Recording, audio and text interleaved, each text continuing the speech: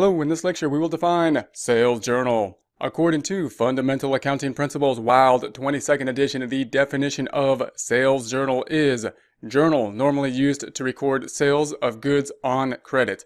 We're going to use the sales journal as a type of shorthand journal to record sales, a particular type of sales, however, those sales that we make on credit, those sales that we do not receive cash for, those sales that we're going to have accounts related to the sales in.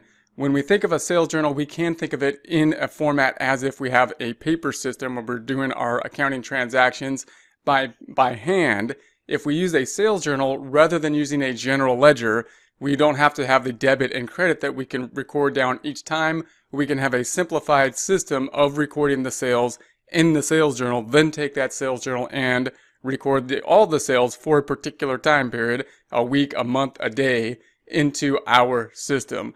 So it could look something like this, where we have the date, we could have the sales slip, the customer.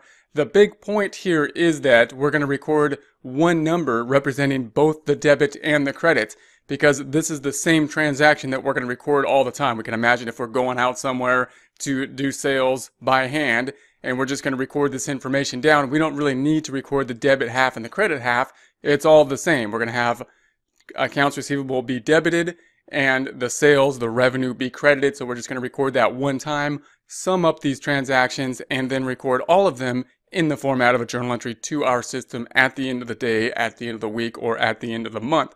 For example, we might have the date, sales number, customer, and then we just have the one number 500. Of course, that means that it's going to be a debit to receivable and a credit to sales.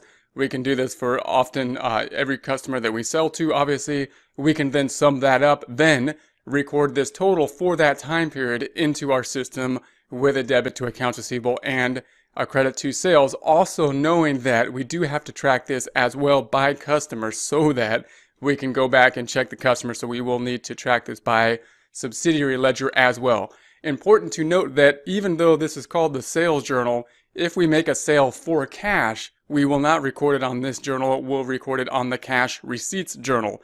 So this is really a shorthand name for this account. It really should be called sales on account journal or sales for accounts receivable journal, because if we make a sale for cash, that will typically not go in this journal. It'll go in the cash receipts journal.